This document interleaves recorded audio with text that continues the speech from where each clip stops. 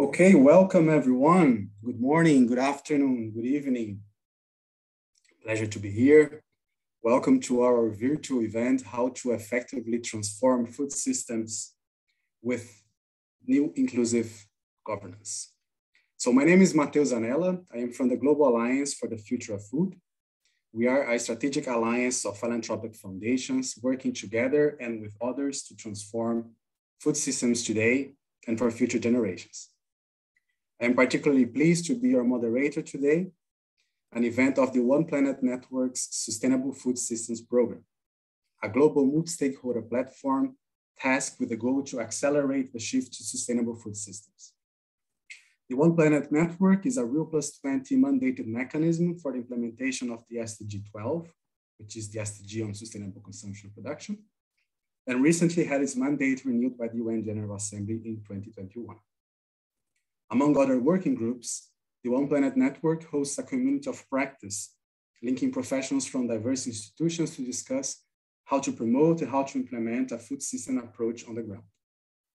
So this event is an outcome of these colleagues who participate in this community of practice, which discuss the potential, the achievements, the challenges of a key emerging model of food governance, sustainable food systems, multi-stakeholder mechanisms. But before we dig into the topic, into the agenda, let me just review a couple of housekeeping rules. We will have a panel, so we will also have the chance of collecting questions. You might pose to our panelists via the chat box. So when posing those questions, please do not forget to introduce yourself and your organization.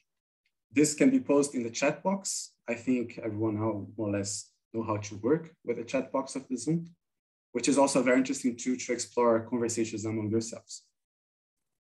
All right, so there is a growing consensus that food systems must be governed in integrated, participatory, and inclusive ways.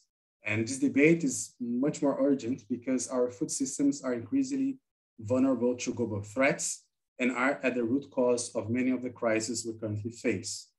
Persistent food insecurity, unhealthy and unsustainable diets, climate change, biodiversity loss. These become exacerbated by shocks such as those posed by the COVID-19 pandemic, or more recently, the war on Ukraine. These challenges are complex, they are interlinked, they are persistent. And to address those, the international community has more consistently referred to rethinking food systems governance and institutional arrangements to promote inclusive collaboration and to embrace a variety of voices from different types of actors and from different types of agendas in lieu of individual and sectoral perspectives. So how would these mechanisms look like? Today, we'd like to discuss one particular approach, one particular institutional arrangement that has the potential for embedding inclusive food system approaches in policies and actions. These are what we call sustainable food systems, multi-stakeholder mechanisms, or simply put, MSMs. MSMs, they refer to formal or informal participatory governance mechanisms or collaborative arrangements that brings together diverse food systems actors, government, private sector, NGOs, farmers, generally with different food-related agendas, be it environment, health, trade, agriculture, nutrition, and in an inclusive way to collaborate in pursuit of sustainable food systems. Albeit still limited, there is growing evidence on what works and what doesn't work in this type of mechanisms. So for instance, we'll start our session by referring to a recent study co-developed by the Alliance Biodiversity and SICA, the United Nations Environmental Programme and the Worldwide Fund for Nature, which analyzed 10 examples of national and subnational multi-stakeholder mechanisms, bringing very interesting remarks, very interesting lessons in this topic. Another issue that we will discuss today relates to how these multi-stakeholder mechanisms are or are not being leveraged by different countries in the context of the United Nations Food Systems Summit, which you all know took place late last year. As you also probably know, the Food Systems Summit generated hundreds of dialogues, independent dialogues, member state dialogues, which were used to form what we call national food system pathways. In some contexts, we did observe an interesting articulation between existing and also between emerging multi-stakeholder mechanisms to contribute to this process, but in other contexts, we see that different routes were taken. So this question continues to be very relevant because the UN Secretary General Statement of Action, the document which concluded the Food System Summit, there he calls for the need to the implementation of national pathways in an inclusive way, with stakeholders playing a pivotal role in supporting country implementation of actions towards sustainable food systems. So our session today has two main objectives: to introduce the key challenges, potentials, limitations, and drivers of success of sustainable food system multi-stakeholder platforms, based on the study that I mentioned, but also based on very interesting flagship cases that will be brought by a very interesting panel. And second, to discuss whether multi-stakeholder mechanisms were useful and or effective in practice by looking at concrete examples of the food system dialogue process, shedding light on if and how they were used to conduct the dialogues, also discussing their future role. How we will do those during the next 1.5 hours, we have 3 moments. The first moment, I will call the representatives of UNEP, WWF, and FAO to provide some opening remarks, so further refining the context of our debate. My colleagues will be putting the slide of the agenda. In the second moment, we will have a very fantastic panel, to be honest. We have 6 distinguished speakers from 6 different countries that will present and discuss their concrete experience with multi-stakeholder mechanisms, including lessons learned within the framework of the food system dialogue and the national food system pathways. And this is the moment that we like to collect your questions, collect your points, and maybe pose them to the panel. And a third moment, we invite a colleague from the Alliance of Biodiversity and SICA to offer us some avenues on how to deepen this debate. All right, so with no further ado, let me call James Lomax. James has been the Sustainable Food Systems and Agriculture Program Officer in the UN Environment Division of Technology, Industry and Economics, based in Paris since 2009. James, let me just confirm, please turn on your camera so we can also see. Okay, perfect, I see you now. Excellent. Definitely here. Could you please provide your remarks and tell us a little bit about the study of the 10 national and subnational cases of sustainable food system mechanisms? And also, if you can make your address in 5 minutes, that would be excellent. Up to you. Thank you so much, Chair. And just a little bit of an update. You obviously have an old bio, which is, of course, sometimes happens, but I've been actually with the Ecosystems Division of UNEP in Nairobi for the last 3 years, where I coordinate our food systems work, and also where I was very lucky enough to be seconded to the Food Systems Summit Secretariat. So just to give an update. So thank you so much for inviting me to open this webinar. As many of you might know, and new people that are on the call and all the participants, this approach is very close to my heart. It's been very close to UNEP's heart now since we started working or trying to think through, actually, how can we actually operationalize what a food systems might mean in practice? Now, that might seem like an easy thing, but bearing in mind that until sort of 2012, 13, food systems was still a very nascent, emergent concept.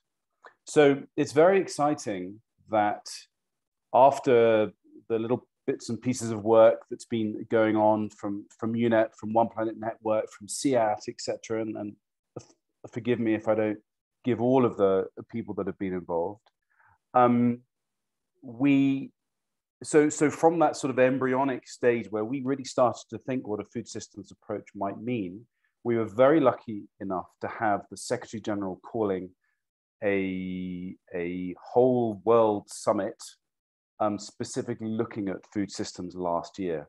And what was interesting about that was that it firmly mainstreamed this idea of interconnectivity of food systems, and the fact that if you can address food systems in a connected way, so food, agriculture, plus its related impacts, whether they be climate, biodiversity, health, you name it, then you are actually going to be accelerating your country's action towards achieving all 17 SDGs. So it was really very, very timely that the One Planet Network and its a community of practice on food systems approaches on the ground worked specifically on looking at some key examples. And I'd like to share with you 8 very important lessons that were learned from this particular piece of work. And bearing in mind that, okay, now everybody talks about food systems. Literally 4 years ago, it was a real struggle. And there are some people on the call here like Joao, like Mark, like Michael, that we have all been really straining, if you like, to get this very much politically high on the priority lists of member states, of businesses, etc., of even the UN. And now we can safely say we have. And critically, the way that the Food Systems Coordination Hub, which is the follow-up to the summit that's being stood up in Rome, we all have to collectively ensure that these approaches, so these integrated approaches, are very much mainstreamed and included when it comes to the implementation and coordination of the 100+ national food systems pathways that were developed for the summit. So the 8 lessons, I've already mentioned the first one, but a food systems approach is critical when it comes to bringing in, and these multi-stakeholder mechanisms are the only way that we're going to tackle the wicked intertwined problems of, like I said, climate change, environment, health, poverty, etc. That is the first thing. The second thing is these multi-stakeholder mechanisms have to be institutionalized, and they have to be part of a participatory decision-making processes. We've got to, the third one, we've got to include the power balance gap. We've got to make sure the right people are around the table and not be afraid to bring up some of the systemic issues that drive our food systems. We have to make sure that all people, so the fourth one is making sure that they are inclusive. Let's make sure that everybody, all stakeholders have equal representation, irrespective of whether they're powerful or they're not. The fifth one, there has to be very good engagement and collaboration and proper leadership and facilitation within these multi-stakeholder mechanisms, also key. We have to have a blended participatory and deliberative democracy way of working. This is very important. The seventh one was the fact that a holistic food policy has to be founded on a holistic participatory food systems diagnosis. Now, I know there are a couple of people on the line here that are working on, for example, certain methodologies, true cost accounting, life cycle analysis, all sorts of things that contribute to this diagnosis. Those have to be brought in, and they have to be done in a way that brings everybody on board with the results. And the last one is that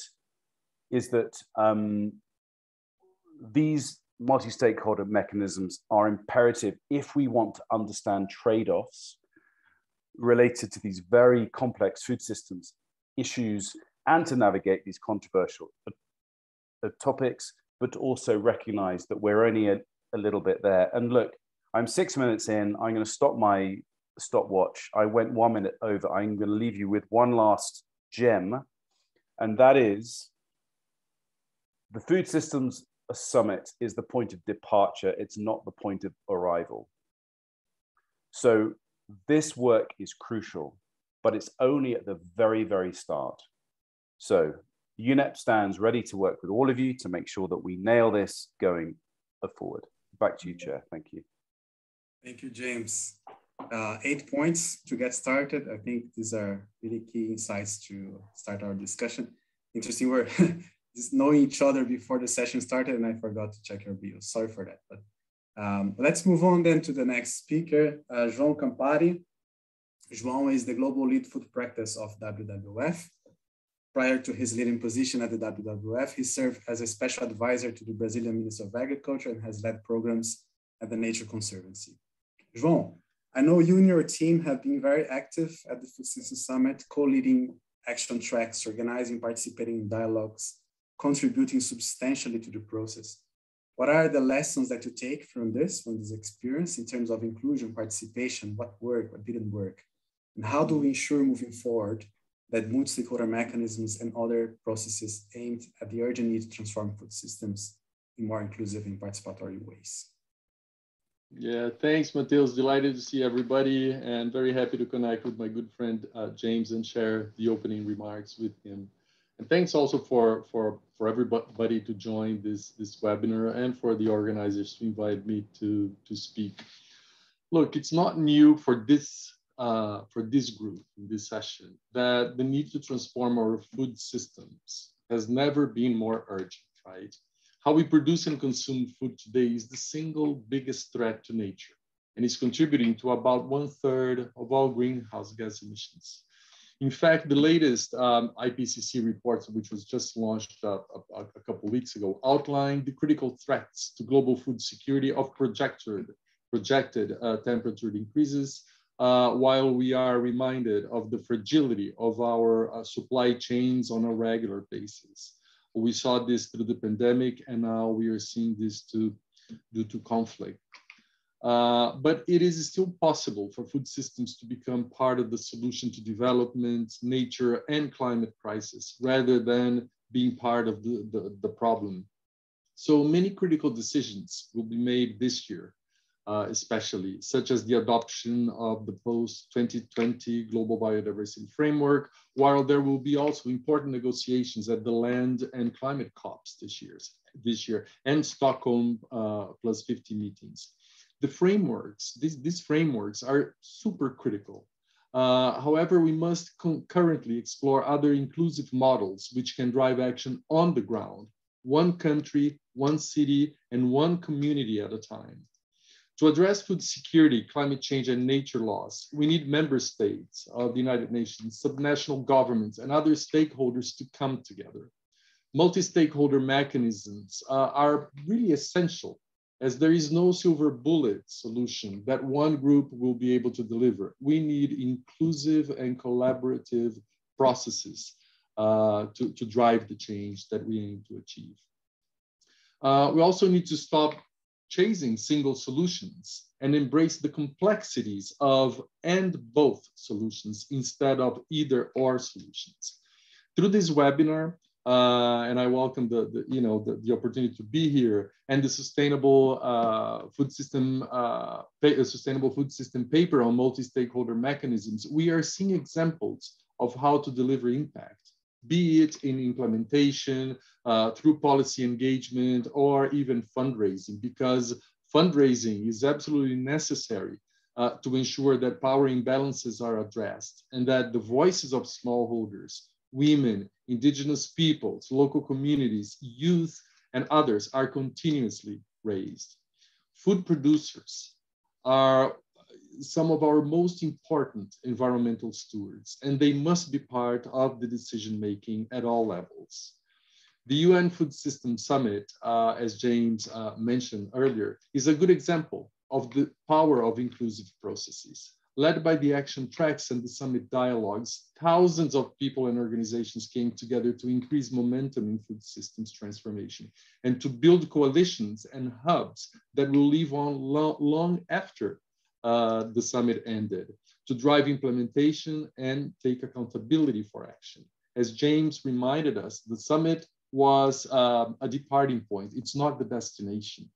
The coalitions that have emerged in the summit and the national pathways that continue to be developed must, however, work alongside rather than in competition with existing multi-stakeholder mechanisms. For instance, the CFS voluntary guidelines are a crucial tool to bring together multiple stakeholders and provide a reliable framework for transformation in a local context.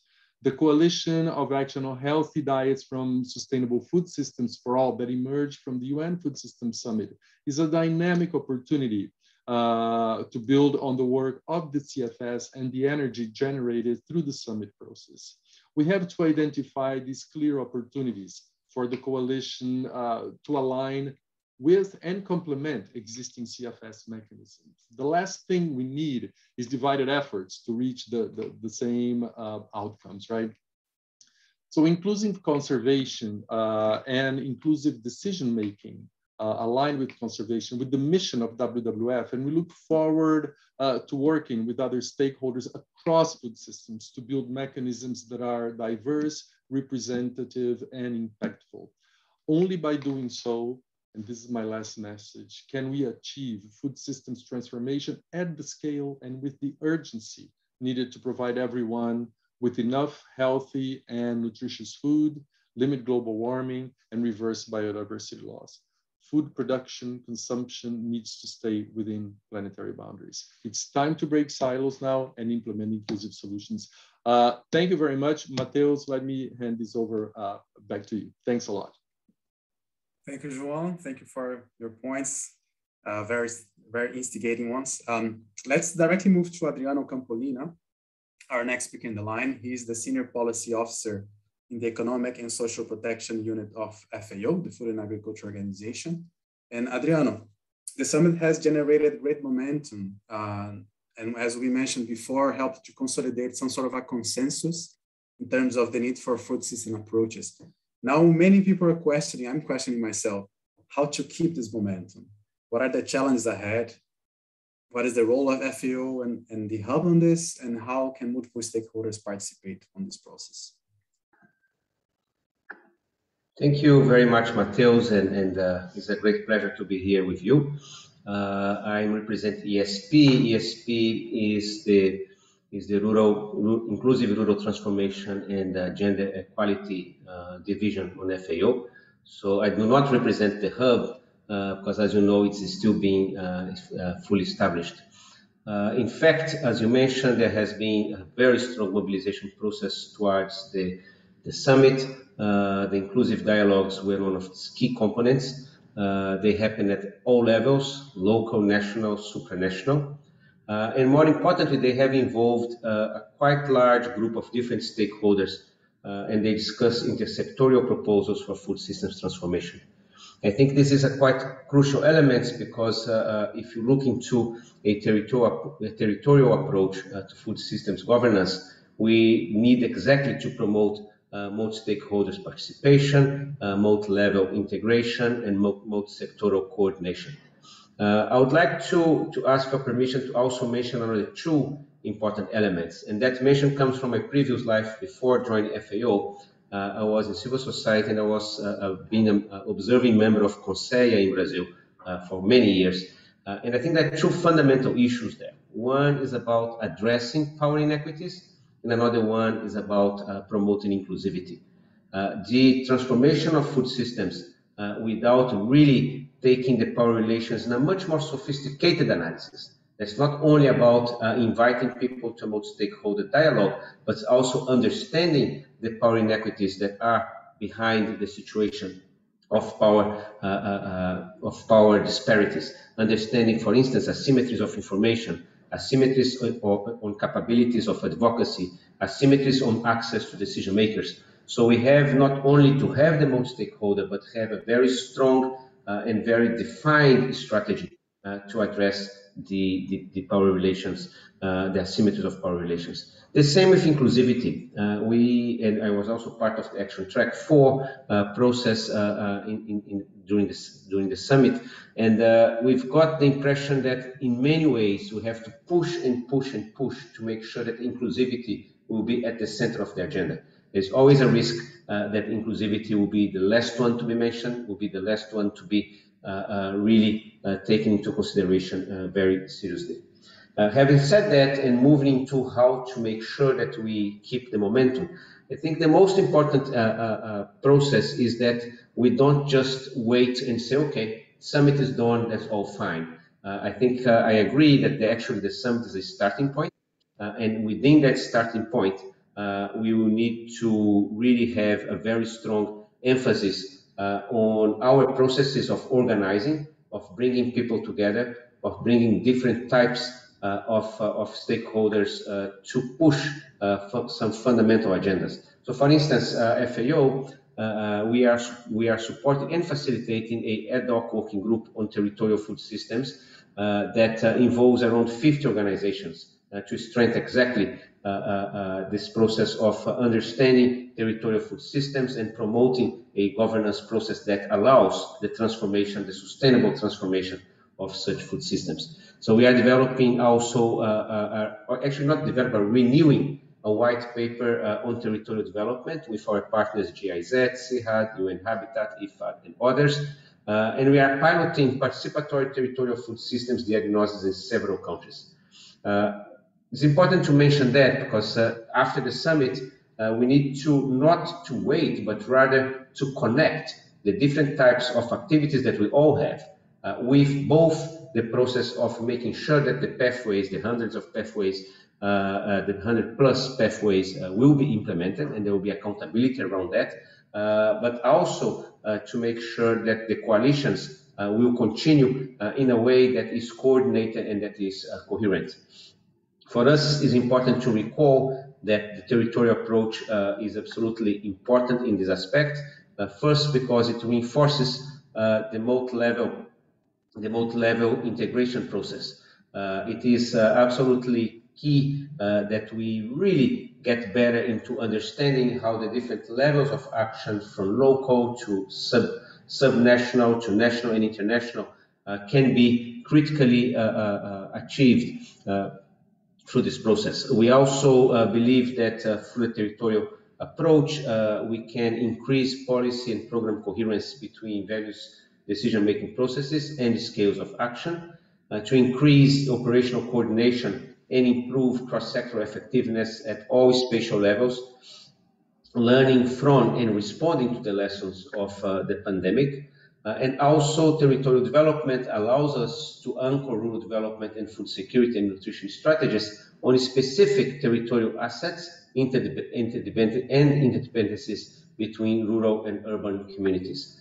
So colleagues, I think I would like to finish here just saying that we do believe that the territorial approach could be therefore an overarching framework in the food systems summit follow-up. And will be available and interested to continue to support this process. So thank you very much, and I wish you an excellent continuation of this workshop. Thank you, Adriano. Fantastic points. I took note of just two, which for me just bumped in my head, addressing power inequalities and facilitating inclusivity. And I'm pretty sure the next session, which is the panel that we're going to open right now, will also discuss those with concrete examples. So let me then just move directly to the panel. I'd like to just call our colleagues to turn on your cameras. It's always nice to see your faces, the faces of the whole panel formed. Starting with Patricia Palma de Fulladolsa. She's Director, Program of Information Systems for Resilience in Food and Nutrition Security for the SICA region, the General Secretariat of SICA, the Central American Integration System. Do I see you, Patricia? Let me check. Yes. Anna Taylor. Hi, Patricia. Just a second. I just introduced the others, but I do see you now. Sorry, I was fighting with the camera, camera view. Anna Taylor, she's the Executive Director of the Food Foundation, was a participant in the building of the England National Food Strategy. Hi, Anna, see you there. And Catherine Ma, Canada Research Chair in Promoting Healthy Populations and Associate Professor. She was also a participant at the Canadian Food Policy Advisory Council. Let's start with the three of you. We have discussed before how we would organize this debate. This will be a fantastic conversation because you have different levels of experience in interacting with multi-stakeholder mechanisms, the food policy and the food councils of your country, the regional platform of SICA, but you also had different experiences interacting with the process of the Food System Summit, which built the National Food System Pathways. So maybe let's start with you, Patricia. You belong to an organization, a regional platform, right, which interacts with a number of countries. What was the kind of support and the involvement of your organization in the dialogue process, the food system dialogue process? And where do you see the support was important to involve a broader range of stakeholders in these dialogues? If you can keep it 2 to 3 minutes, that would be great, so we can have a more engaging discussion. Thank you. Yeah, First of all, I would like to thank you for the invitation and have the opportunity to share our experience in Central America. I'm part of SICA, which is the Central American Integration System. It's conformed by 8 countries, Belize, El Salvador, Costa Rica, Nicaragua, Guatemala, Honduras, Panama, and Dominican Republic. As SICA, we prioritize since the end of the 90s the food and nutrition security as part of the political agenda, and also we have a process of develop an important governance in the countries and regional and local levels. That process was very important for the prioritization of food systems, especially during the pandemic. We have a contingency plan, and this topic was prioritized as part of a structural component of food security and development in the region. So we organized regional dialogues. It was convened by the pro tempore, which is one of the countries in charge of the Secretariat of SICA. In that case was Costa Rica. It was convened by them and the General Secretariat of SICA. And we have an important participation of international agencies such as FAO, World Food Program, IFAD, GLAD, ICA, Save the Scaling Up Nutrition, and the University of Costa Rica. In that dialogue that was based on the names that the dialogues from UN had, was intergovernmental dialogue. Yeah, and we have the participation of all sectors, including governmental, NGOs, producers, municipalities, universities, professionals, the private sector, among others. This process has been very important because the countries also did their dialogues, and the different institutions did their dialogues. But in the regional dialogue, we had the opportunity to converge with all these experiences and prioritize them, topics that were very important for the region. I would like to say that the most important lesson learned here was that since we have been working for a long time with the governance of food and nutrition security, it was very, not easy, but it was a very rich, the process was very rich in terms of the level of participation and commitment that the different sectors had, including what I mentioned, and indigenous people, and at different levels, at regional, national, and local level, which made this very inclusive kind of dialogue. Excellent. This is a very important point to take note. And I think our colleagues will also discuss something similar. Let's switch quickly to Anna. I know, Anna, that you have been involved in the England National Food Strategy.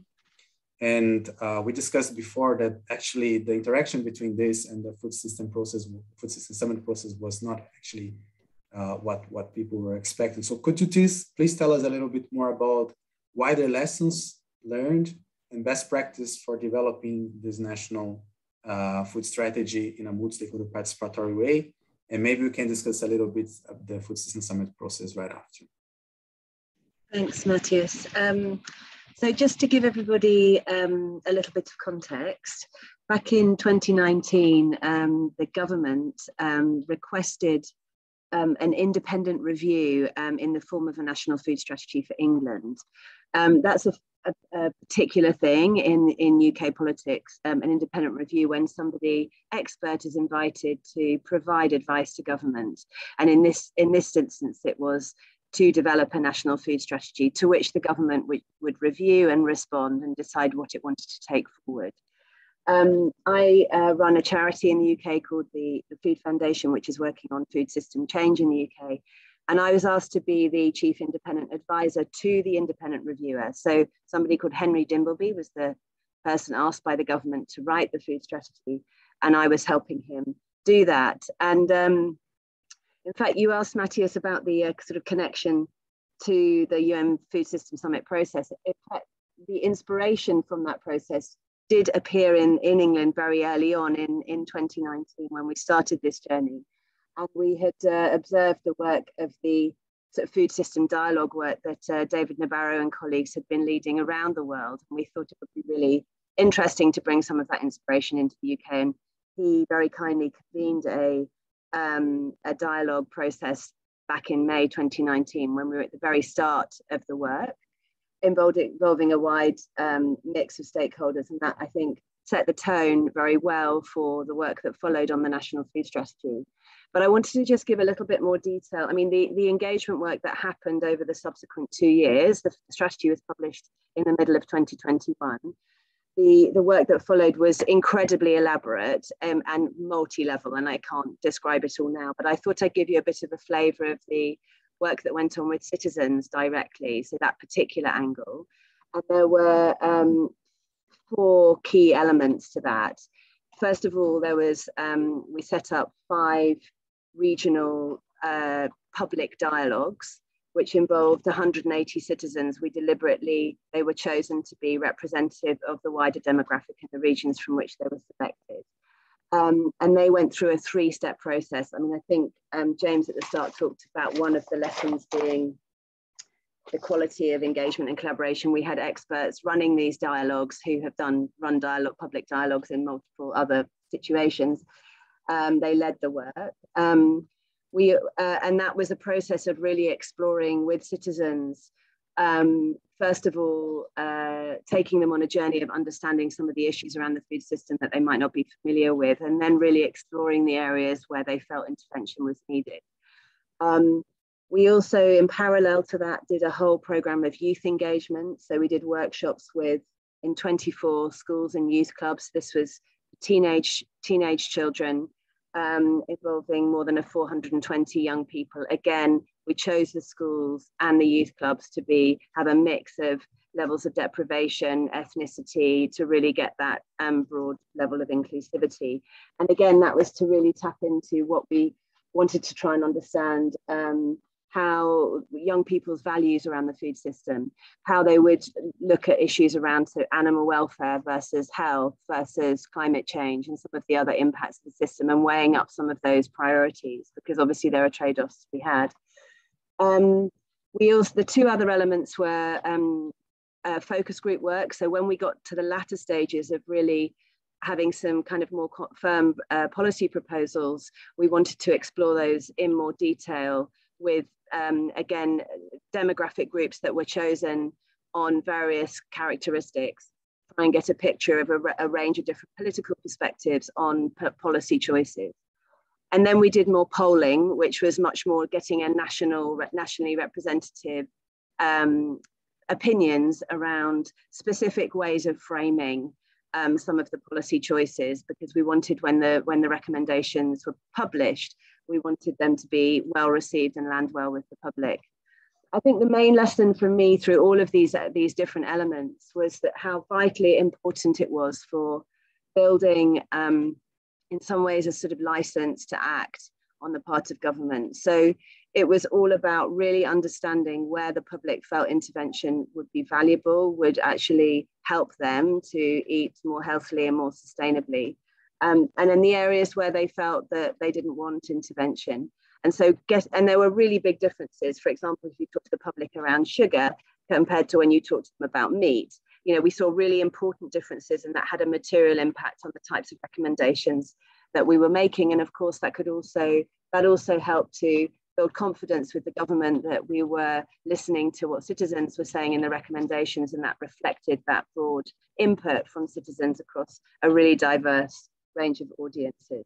But I think I'll stop there, Matheus. I'm very happy to give more detail if needed in the conversation. Thank you very much, Anna. And I think this is an interesting example how we sometimes use the same terminology for very different things. Like one is a regional platform that Patricia was explaining, giving support to governments, and there is a sort of a historical collaboration with these governments. And what you're describing, it's sometimes building policies from the bottom up, right? Really engaging citizens in participatory politics. And it's interesting for us to start to digress and detail a little bit of those mechanisms. Thank you very much. We have to move to Catherine. Catherine, similar question to you, coming from Canada. Tell us a little bit about your experience being involved in the National Dialogues of Canada. We know about the creation of the Canadian Food Policy Advisory Council in 2019. So in your view, what's working, what's not working in terms of multi-stakeholder participation in these processes? Well, thank you so much for having me and for the interesting study and event today. I will begin with a little bit of a timeline as well, similar to Anna. So the inaugural meeting of Canada's first ever Food Policy Advisory Council was held on March 4th, 2021, online. And the UN Summit, the Stage 3 Dialogues for Canada, were held just, a few weeks later in April and May of last year. So as a national council, we hadn't even had the chance to, spill the proverbial coffee on each other's shoes at some kind of basement meeting before we were, attending the summit events. So as a result, I would say that there was not yet the voice of the council to bring to the dialogues. As such, so when I personally attended, I attended as an academic expert in nutrition, as a citizen of my community and of Atlantic Canada and all the other constituencies that I serve and identify with. So at the dialogue that I attended, I found myself sorted into these multi-stakeholder rooms where I knew many of the other participants who'd worked on topics, at all levels of governance and with deep professional and local knowledges on topics such as household food insecurity measurement for decades. But also in the room were those newly represented and asked to join in the conversation on the topic, and also those newly tasked to engage with each other to support conversation on the topic, to support a systems approach, which was, considerably harder. So I do remember this very distinct feeling after those first couple of months that I had found myself invited to a dinner table, sitting down, being very hungry, but then being kind of tapped lightly on the shoulder and asked if I could actually go back into the kitchen and inform how to now cook the meal. So, of course, timing is never really good in policy. And if the pandemic has taught us anything about policymaking, we have good leadership, good decisions, preparedness of good institutions, good process, but never good timing. Scientists are going to operate on academic time, NGOs on funding time, communities operate on their local time, politicians on the electoral cycle time, and of course, public servants we know operate on hurry and wait time. And this is long periods of study where they're going to prepare these detailed studies of the issues, specific issues, to then meet very urgent specific requests for options from the minister, the deputy, at any given time. So because the National Council is so new, I do want to speak briefly before I end to the most satisfying moments, I would say, in my past multi-stakeholder experiences, which were on the two municipal food policy councils that I've served on previously. So this is in Toronto and in St. John's, Newfoundland and Labrador. And of course, this is also informed by other scientific and technical bodies that I serve on, which I would also call multi-stakeholder in some way. So the most satisfying moments in these other committees are really on resolving practical issues. They are coming head to head with conflicting interests and conflicting views in a transparent way to address very practical problems, like practical problems in municipalities, such as backyard hens, of zoning, of property taxes and how we're going to address how potholes and parking relate then to the food system for that city. Working on practical changes is really, really essential to what we're talking about in food systems, because the paths of exercising influence, like representation, is only just a bare minimum for systems change. What we're talking about to address these practical problems is institutional change. Institutions that we very well know were built on colonization and the taking and holding of power by force.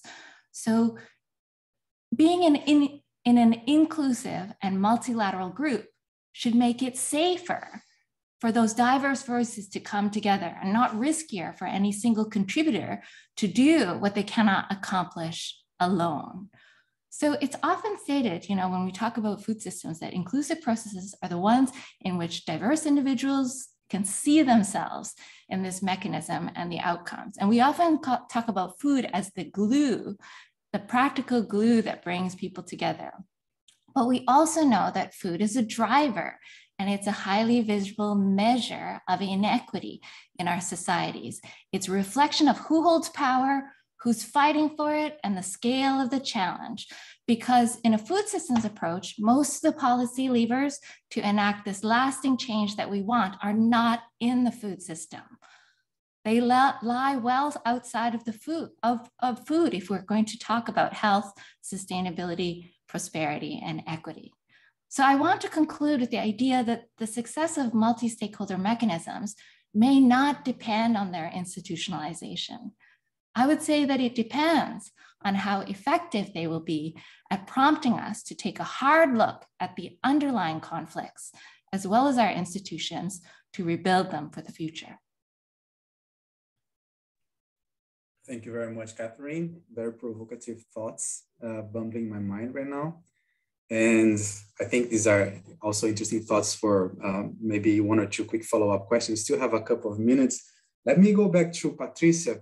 Patricia, something that I heard when you were speaking, still in my mind, is you mentioned that one of the most important lessons learned from your experience with SICA was there was already some sort of collaboration, historical collaboration going on with the policy officers that were participating in those dialogues, and that actually made much easier to provide an exchange of views and to build the dialogues, the processes.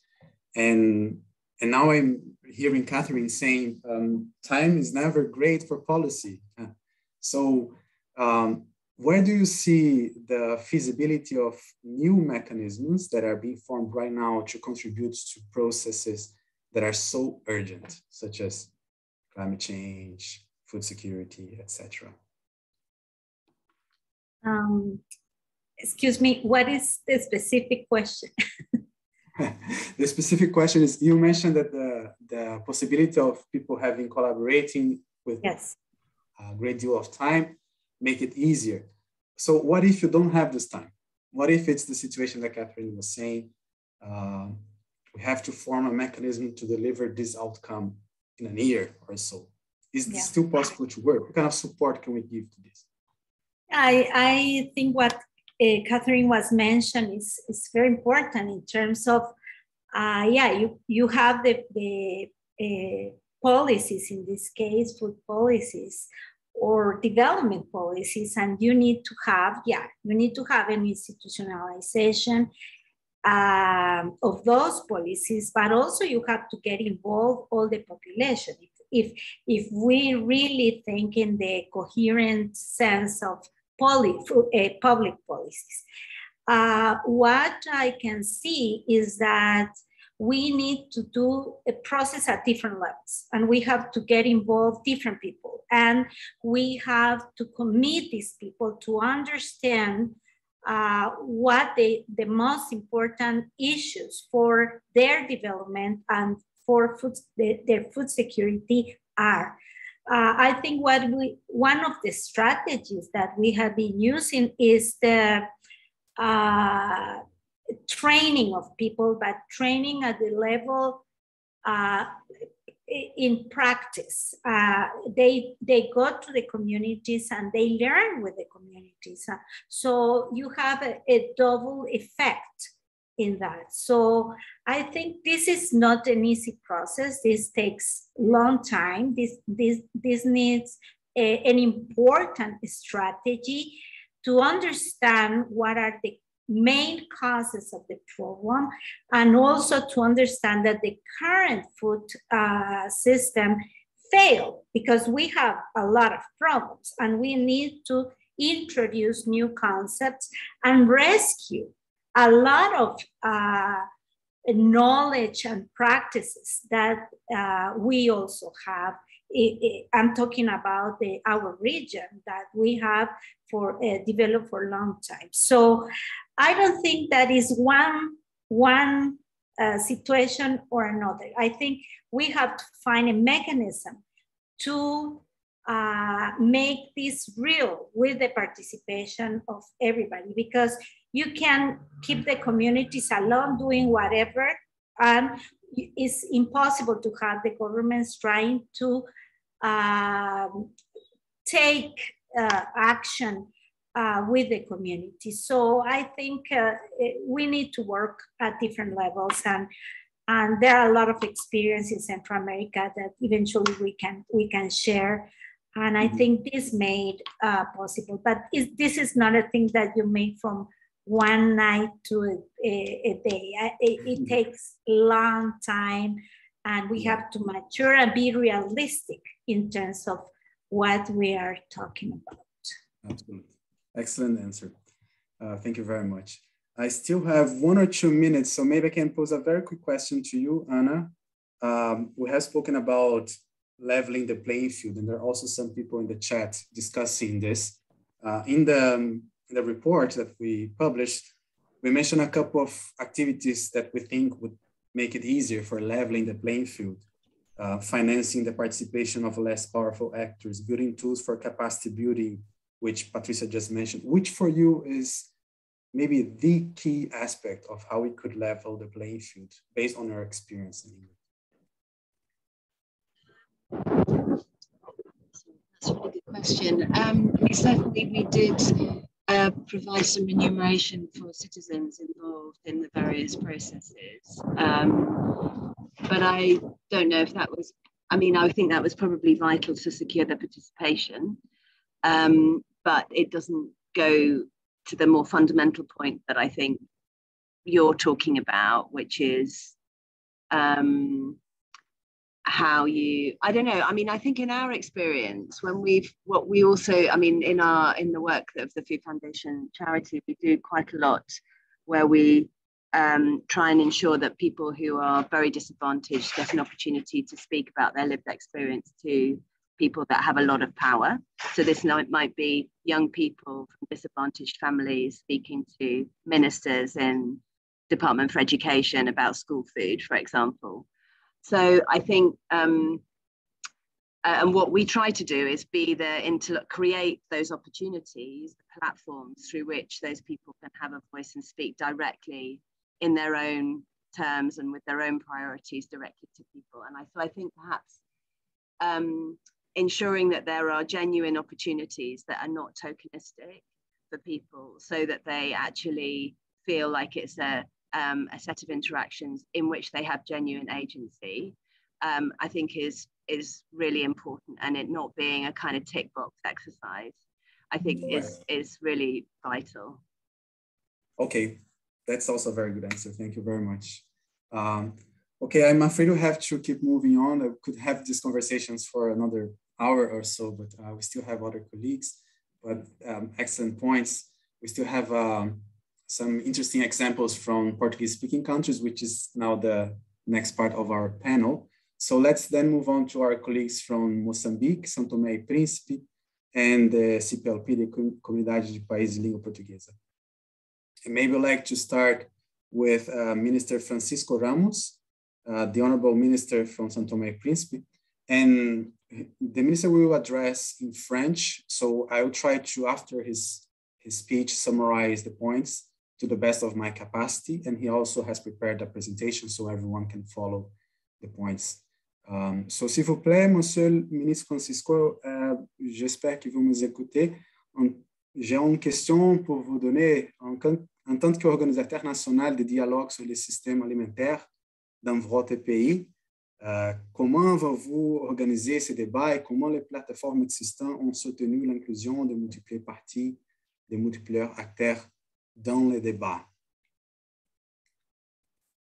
Est-ce que je peux voir le ministre? Parfait. Ministre? Oui. Oui, parfait, je vous écoute. OK. Bonjour et merci pour l'invitation.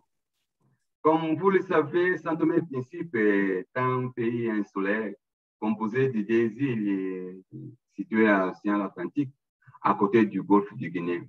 Historiquement, nous étions une colonie de plantation et un entrepôt d'esclaves dans l'Atlantique. Nous sommes donc de bons producteurs de matières premières pour l'exportation, comme le café, le cacao. C'est aussi pourquoi nous n'avons jamais pu consolider une classe de producteurs alimentaires familiaux. Nous sommes membres du comité des pays de langue portugaise et participation activement depuis 2011 à la construction d'une architecture de gouvernance du système alimentaire avec une approche territoriale, c'est-à-dire multiniveau, multi-acteurs et multisectorielle. Dans le cadre de la préparation du zone, nous sommes des Nations Unies sur le système alimentaire durable. Nous avons suivi la démarche décidée au sein de la CPLP. Je ne ferai pas référence car le Dr Lapon le fera certainement. Nous comprenons qu'il n'aurait pas de censé d'établir des mécanismes nationaux de dialogue sur une base ad hoc, car nous avions déjà au Conseil national de sécurité alimentaire nationale. Notre conseiller national est composé de tous les ministères concernés, de la société civile, du milieu universitaire et du secteur privé.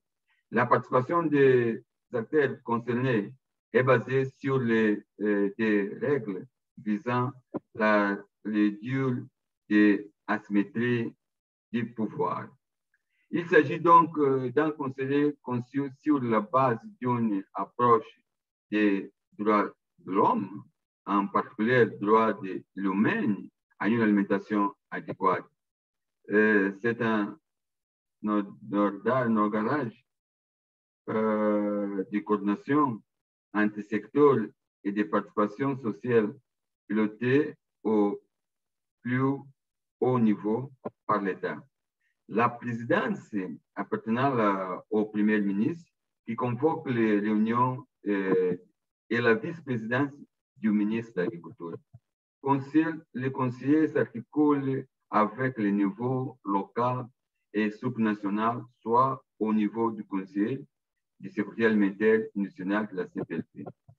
Dans le cadre du processus de dialogue national, des réunions décentralisées ont été tenues au niveau communal aussi que des réunions sectorielles en partenariat avec d'autres ministères. Les résultats de ces décisions formelles, locales et sectorielles portaient à une réunion nationale du Conseil de sécurité alimentaire institutionnel sous la présidence du Premier ministre.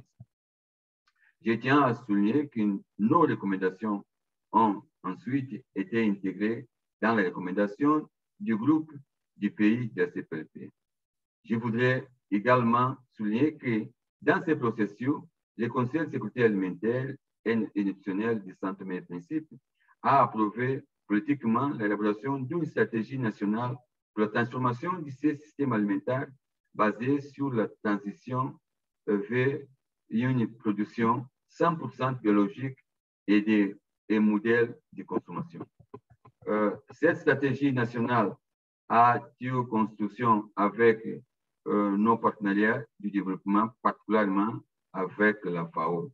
Nous sommes convaincus qu'il nous permettra d'améliorer notre alimentation, de consolider nos producteurs familiaux, de protéger notre environnement, de diversifier les opportunités économiques en milieu rural et de valoriser en plus non-produits d'exportation. Sans la structure de gouvernance mise en place dans les pays, il serait difficile de gérer les consensus nécessaires pour l'approbation de cette importante stratégie et il serait plus difficile d'établir les partenariats nécessaires à son élaboration. Ensemble, nous allons plus loin. Merci pour votre attention. Merci beaucoup, Monsieur le Ministre. Muito obrigado. Je vais essayer de faire une petite synthèse, si vous me permettez, pour notre participant qui ne parle pas le français. I will try to make a little synthesis of the minister's points in English. So he was expressing that because of the historical orientation of his country towards export agriculture, São Tomé and Príncipe has never been able to consolidate a domestic food system. But since 2011, also through the cooperation with the community of Portuguese-speaking countries, there are strong efforts in the construction of a governance architecture of the food system with a territorial approach. That means multi-level, multi-actor, and multi-sectoral. Once they were invited to elaborate the national food system pathways, they realized it would make not sense to establish a national mechanism for dialogue on an ad hoc basis, because they already had a National Council for Food Security, a National Council for Food and Nutritional Security, composed of all the relevant ministries, civil society, academia, private sector, with rules in place to reduce power asymmetries and operating on the basis of a human rights approach, particularly the human right to adequate food. So they held decentralized meetings at the community level, sectoral meetings in partnership with other ministries, and brought those results to a national meeting of the Food and Nutritional Security Council under the chairman of the Prime Minister. As a result, the Council on Food and Nutritional Security of São Tomé and Príncipe has approved the elaboration of a national strategy for the transformation of its food systems based on the transition to 100% organic production and consumption model, which is under construction with many development partners, particularly the FAO. And he finalized by saying that without this governance structure in place, it would be very difficult to generate the consensus necessary to approve this important strategy. It would be even more difficult to establish the partnerships necessary to develop them. J'espère que je fais une synthèse que c'est vraiment la reproduction de votre pensement, ministre. So, merci beaucoup. On va continuer avec la session. Merci. Thank you very much. Let's go back. Let's come to a different Portuguese-speaking country. I have now the pleasure to pass the floor to Momade Nemane about his experience from Mozambique. Momade is Director of Cooperation from the Ministry of Agriculture. And the question to you, Momade, is we know that Mozambique has a National Food Policy Council in place, which also operates under a participatory and a rights-based approach. Yet the country took a different direction when designing the National Food System Dialogue. Could you please tell us a little about how this played out? The floor is yours. Thank you very much. Good afternoon, everyone. And thank you for inviting Mozambique to share the experience on these issues.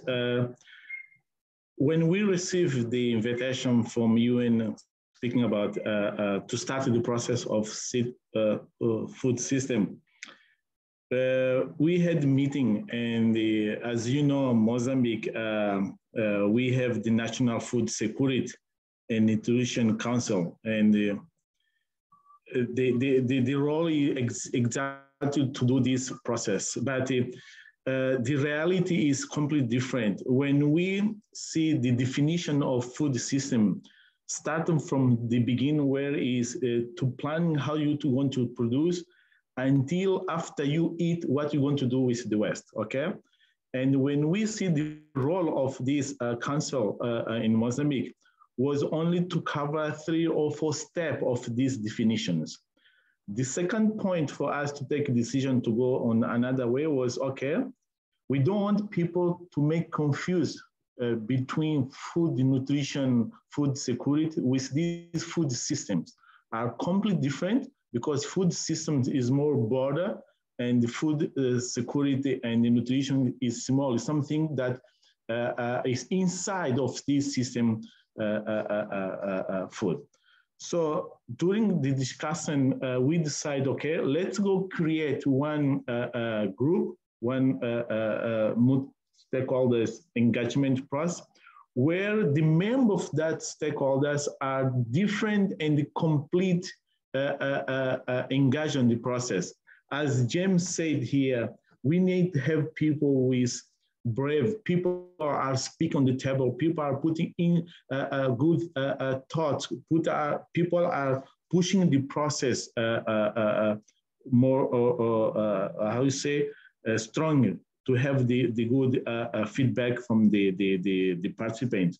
And then you have Katarina said also here that there is no need to make this institution the process, okay? You need to have people with this capacity to involve more people, to speak, to have more ideas, to give an idea on this process. So during the process, we decide, okay, let's go put the group, and that group, the member, will have few people from the government and more people from civil society, private sectors, community, to put more, when we go to speak with people, put those people are be consulted more comfortable, where they can speak free, okay?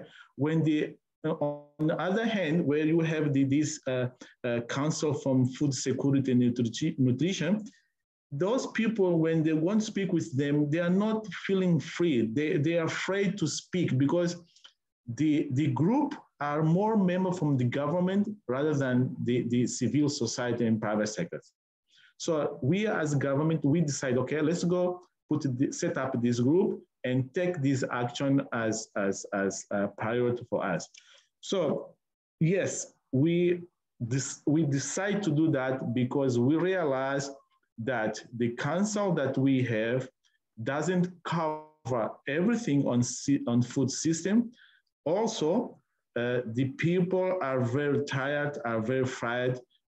When they see these councils coming, it's the same answer, it's the same question. So they are not participating, they are not involved, because they are being involved in the process and nothing changed, okay? So they are tired. So with this new group, the mentality was different. Is why we set up this approach to go out of this. So I'll stop here and thank you for everything. Bye. That's very clear, Momade. I have a follow-up question, if you may, which is everyone is now wondering about next steps. So as our speakers in the introductory remarks have said, the food system pathways, they're not the arrival point, but rather a departure point. So we should start seeing this as a process, a continuum. So how is this playing out now in Mozambique? How are these different actors getting involved, considering what you just explained to us, which was the way that Mozambique has developed its dialogue processes? So I'll look into the future now. Yes, let me tell you, more people were speaking. The summit happened in Roma was beginning of the process, okay? And they are right about that. When we came here, we sit and we decide have meeting with high-level people. As you know, Minister of Agriculture is leading this process. We take these issues to Minister of Council. We said, okay, we come back from Roma. The issues was blah, A, B, C, D. The next step now, because we have this strong task force, national task force, they are pushing the government to do the action plan now, okay? Last 2 weeks, they were on one workshop to planning the action plan for future. What are we going to do now, okay? So in few weeks, we're going to have the action plan, and then we come back again to the government, say, look, those are the action plan. We need to start work on delivering the action plan to the sectors. And then, because we have one chronogram where we have like next year, what we're going to do, after next year, in 5 years, what we're going to do. So the action plan is involving all these sectors, okay? All NGOs, private sectors, community, government are engaged in the process. But after we decide the action plan, we do the action plan, we have to deliver those action plan to their boss, because the technicians are inside, they are discussing this action plan. And then we, from that, we can go forward and do the monitoring evaluation of what we decide on action plan. Thank you. Thank you, very clear. Thank you very much, Momade. Okay, excellent. We had another colleague who will be joining us, but he's facing some problems to connect. So maybe we could use those remaining minutes of our panel to just collect more questions from the audience. It's always great that we have this time. Sometimes we have to rush with the panelists and we miss this opportunity. So actually, we have a couple of minutes to collect a few questions. And I was reviewing what we had in the chat, and there is one that I think would fit very much you, Catherine. So if you're still there, it would be great that I can pose this question to you, because I was unpolite. I didn't pose your second question as I did for the others. So maybe you could start with you. So it's related to the issue of institutional change. And maybe just to provide you some context for this question, I come from a country that is known for its experience with participatory politics, the CONSEA, the Council for Food Security, etc. But when there was a political change, these institutions, they also suffered. So they lost budget, etc., etc. So how do we face that the politics moves sometimes in a direction, sometimes in another direction? Do we need to have flexible institutions? What would be potential solutions for building institutions that resist those political changes? I guess my short answer to the question is really very much from the perspective of being an academic, which is, how do I work in this very large institution? Do I need to, create new working groups inside or external to this, inform the institution, etc.? And I really come to the conclusion after working so many years in food and nutrition that it's my job inside this institution, because I have access to it now, to transform the institution. That's it. That's the goal, the long-term goal. So that's maybe my shorter answer to your question here. It's a short and good one, right on spot. Maybe I can pose the same question to Patricia, because you working on a regional platform, you also see political changes taking place in different countries. And sometimes with political movements, you might miss that connection in the ministry that help you to push and to organize. So how do you play out when you have those, I wouldn't call it instability, this is part of the political game. How does the regional platform of SICA supports countries that are moving in different directions in the political game? Yes, I think what is important here is that this topic is in the political agenda, not only at the regional level, but also at the national and local level. So since the governments don't change at the same time, yeah, so there is a way to continue and to inform and to commit the different new governments, if you would like to call that. The same happened at the municipal level. And it's very interesting because in the agenda of the candidates or whatever, they continue talking about this, and has been very interesting how this is following through time, yeah?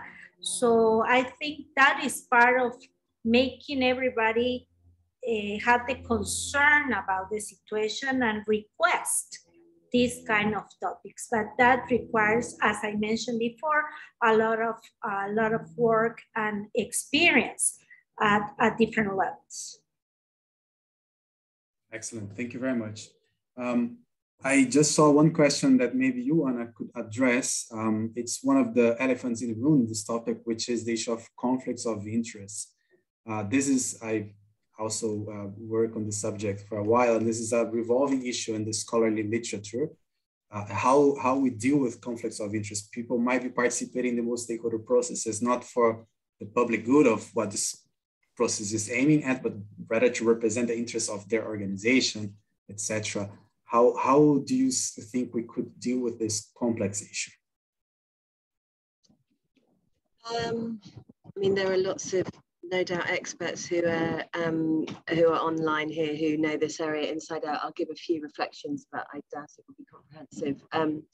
I think creating the conditions in these, when you're having more sort of dialogue processes, I think creating conditions where people are able to call out conflicts of interest in a sort of safe environment, and that doesn't feel like it's disruptive, I think is really important. And as some of the reflections at the very beginning of the session described, you know, working really hard to make sure that you're thinking about balance of power in the way that you set up those dialogues, I think is really, really vital. In terms of conflicts of interest around policy development, I think it's very important that policy development processes are insulated from those real and perceived conflicts of interest, particularly when you're, you know, obviously it becomes into sharp focus when you're thinking about intervening in the food system in a way which might have direct implications for the food industry. So I would separate out dialogue processes from policy development processes. They're very different stages of the you know, the system change process. But then I think there's a sort of final stage when you're consulting on policies. You might have a set of policy proposals where you're actually quite interested to hear from stakeholders who the policies will affect, to understand whether there are unintended consequences that you might not have foreseen, and flushing those out before everything's locked down. So I think thinking about where conflicts of interest create a really material impact on the policy process is really, that's the bit that we should be really concerned to protect. But outside of that sphere, I think there are some real potential value in creating spaces where they can be called out, but where nevertheless you're hearing those different vested interests, because I think they're very informative if you're talking about them in a way which allows them to be aired in a transparent way. Thank you. Very, very well elaborated questions. I think I'm having the feeling that I'm throwing very hard questions to you, but you are digging very well. We still have a couple of minutes. Maybe, Catherine, one question that people keep asking in this issue is how really is practical, how in practice to balance power asymmetry in formal processes such as these mechanisms we're talking about? I'm smiling because this sounds like the biggest question of all. I guess the answer is that it's not that the solution needs to be practical. It's that it's solving practical problems brings to light exactly where those interests come to play. So this is why I think that the dialogue is one thing, but actual policy development, you know, just to build on what Anna is saying here, is something different. And it's actually in that process of policy development that we can begin to balance the power dynamics, because yeah, it must be applied to a practical problem. Excellent. Thank you very much. I see Francisco, I see that you have your hand raised. Maybe if you could introduce yourself. I suppose you have an important point to share. Thank you very much. It's just because my colleague Adriano had to leave, and I just would like to share that what we've been doing about it in terms of your last question. And one of the things that it was possible to achieve in some of the Portuguese-speaking countries with the food systems governance architecture that was implemented is that each national council has a balanced participation of the different stakeholders. What do I mean about it? It means that in the statutes of each council, it's clearly indicated, it's clearly indicated the number of actors representing different social categories that will have a seat in that council. For example, vulnerable groups, in most of the countries, they have half of the seats. And they are choosing by specific facilitating mechanisms, as for example, the mechanism we have for CFS. But it's a more structured mechanism in the sense that it goes from local to national level. So people is chosen according to the topic that will be at discussion in the National Food Security Council. And at least the majority of seats is allocated to those stakeholders. And of course, then we have a next number of seats allocated also to private sector, to academia, and to other civil society organizations, and of course, for the government. This, in a certain way, it helps, even if it doesn't solve completely the problem of power imbalances, but this helps to balance the participation of the different stakeholders with different capacities to be involved. It's just to give an example of how things can be addressed in practice. Thank you. Excellent point. No, thank you for bringing this practical way, and also at the same time, give us food for thought on how the structures do matter, right? All right, I'm afraid we have to start closing the panel. Thank you very much, Patricia, once again. Thank you, Anna. Thank you, Catherine. Thank you, Minister Francisco, and thank you, Momade, for your remarks. And I do expect to meet you once again, because this conversation was really, really inspiring also to myself. And moving on, we still have one colleague that will have the difficult yet exciting challenge of making sense of everything we have said. Mark Lundi, he's the research director of Alliance Biodiversity International in SIAT, based in Cali, Colombia, where he leads the Global Food Environment and Consumer Behavior team. And I know that you have been involved, strongly involved in the writing of the report that we mentioned. So what is your take from this session, Mark? How can we make sense of all of the things we have raised today?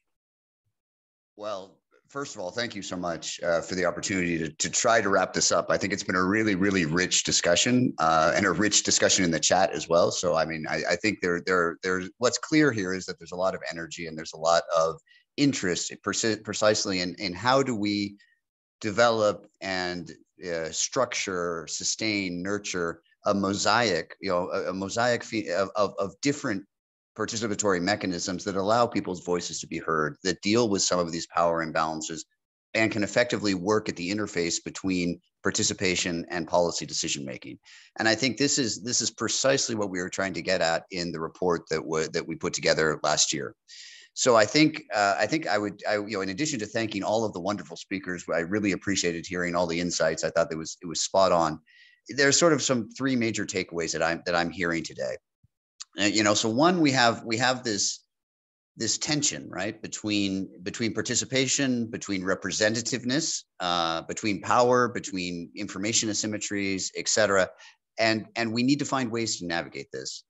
Are multi-stakeholder mechanisms the only way? No, clearly they're not the only way. Are they the best way? Perhaps, perhaps not. But it seems to me that what's emerging very, very clearly here is the need to identify and learn collectively much faster about what works and how we can manage these topics. I liked the final comments from Francisco at FAO. I mean, there are things we can do. Are they sufficient? I don't know. Have we really evaluated whether they're effective? Perhaps not. So I think the issue here that we really need to start thinking about is how collectively can we take stock of what is being done in this space, whether it's called a multi-stakeholder mechanism or something else, right? What is that sweet spot? What needs to be done? And how do we manage some of the tension between representativeness, particularly when you talk about scale. So someone who's nationally representative may not be regionally or subnationally representative. How do you manage these kind of tensions in ways that are operational?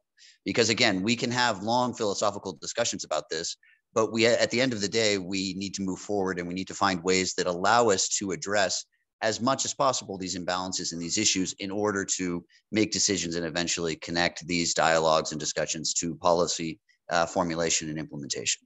So I think there's a key need here to learn and to continue to connect and have these spaces to discuss what can be done. The second thing that I think is really important is to really dig into this idea of the interface between these kind of dialogues and policymaking. So we heard great comments about the mismatch between times. So between academia, between research, between between policymakers, between NGOs, between civil society, et cetera. And all of that is entirely true. But still, again, we need to think about what are these interfaces and how can they work? How can we effectively allow the voices of particularly those that are most impacted by the food system, which are usually the poor? How can we ensure that the voice of women and youth and the poor can be included in these discussions around policy dialogues? And so I think that's a second point that we really, really need to get at. And I think, I don't think multi-stakeholder mechanisms are necessarily a panacea or the magic bullet, but again, what are the options? How can we have nested approaches that really allow us to be more inclusive at different scales? And then finally, I think the other thing that's important is, there's a lot of focus and a lot of energy around this idea of we need to move to action. We've gone through the UN Food System Summit, their national action plans, their coalitions, their working groups. There's a lot of movement and I think that's in general very positive development.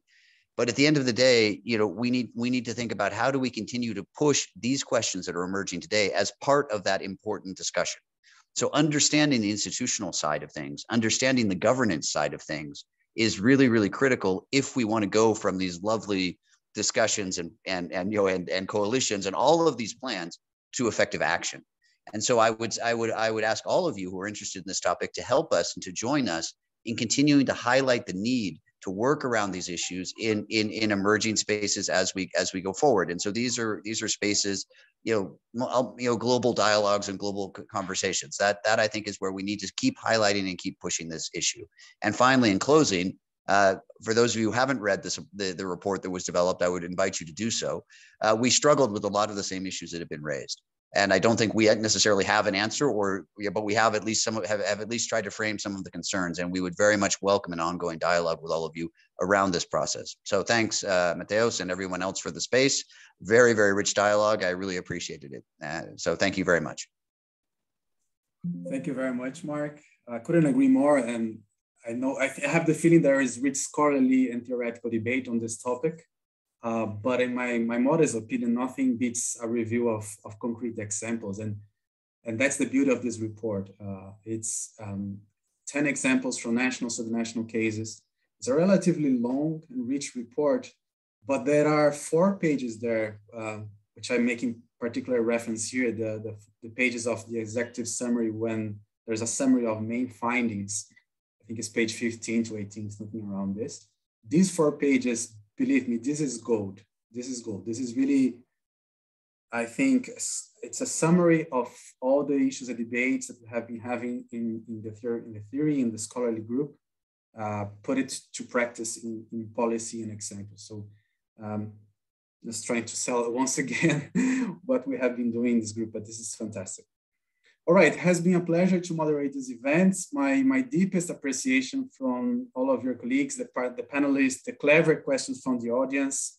It was a great conversation. It won't be fair from my side to summarize all the points. I would just like to maybe conclude with a consecutive invitation. This final moment, I would like to invite you for another event that is organized by the Sustainable Food Systems Program, which will take place 21st of March. So it's next Monday, in preparation to Stockholm Plus 50. And the event will discuss the role of sustainable food consumption and production for a healthy planet and prosperity for all. My colleagues, maybe they can have the link for easy access and they can drop in the chat box. All right. So maybe let's just invite everyone to turn on the cameras one last time.